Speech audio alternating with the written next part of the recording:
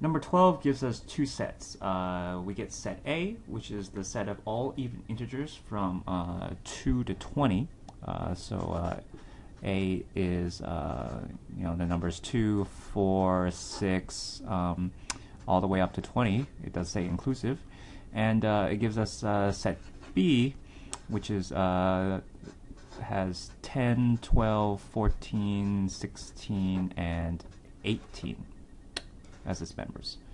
And question 12 asks us, what is the complement of set B within the universe of set A? The complement of a set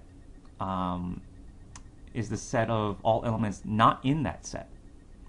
Okay, so the complement of set B would be, any number that's not in set B.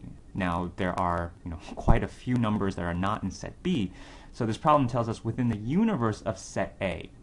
Okay, so if we take set A as, all the numbers that are possible, and set B as 10, 12, 14, 16, 18, the complement of B is a set of those numbers that are in A but not in B.